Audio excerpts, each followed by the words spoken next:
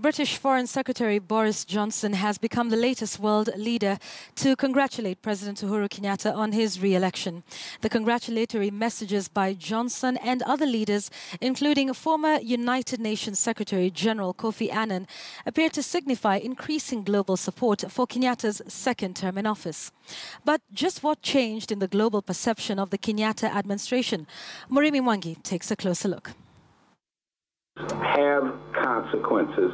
We live in an interconnected world. The statement by former United States Secretary of State for African Affairs Johnny Carson in the run-up to the 2013 general election, which would define the global displeasure in an Uhuru Kenyatta-William Ruto presidency. Rift Valley province.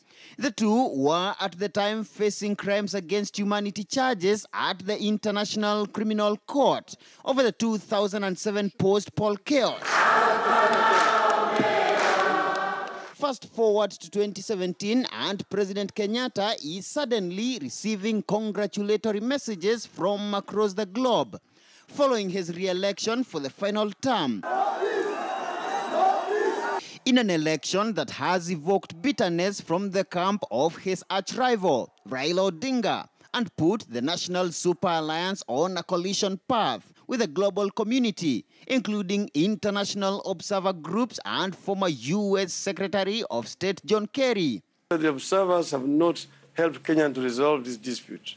They have confounded it by giving, basically, an approval to a fairly flawed process. And therefore, I'm very disappointed, Mr. John Kerry. I know what it's like to lose an election. I lost by one state, the presidency of the United States. And I had a lot of reasons to complain about what happened in Ohio or other states. But you got to get over it and move on.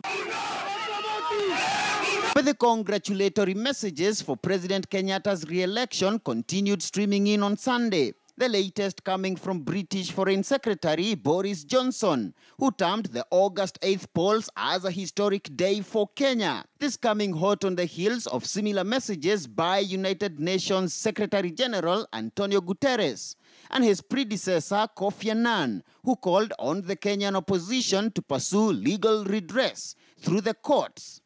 The people of Kenya have spoken, the international community has spoken, the observer missions have made their preliminary assessment.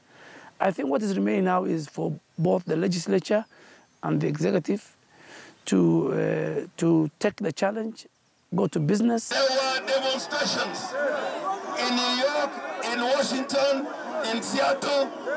In Kenya, every citizen has a right to demonstrate.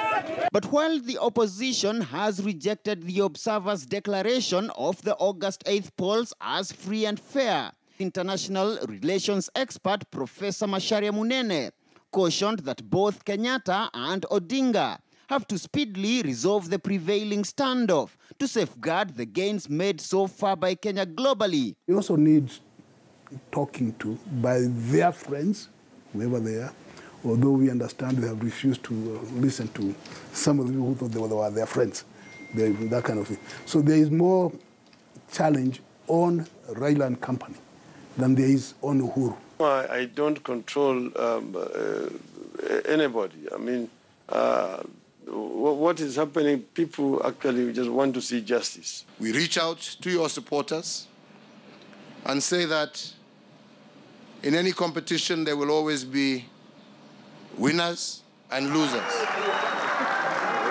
The standoff persists even as it emerged that the president's swearing-in committee is compiling a list of likely invited guests, among them former U.S. President Barack Obama, a host of African heads of state and such eminent European leaders as German Chancellor Angela Merkel and United Kingdom Prime Minister Theresa May.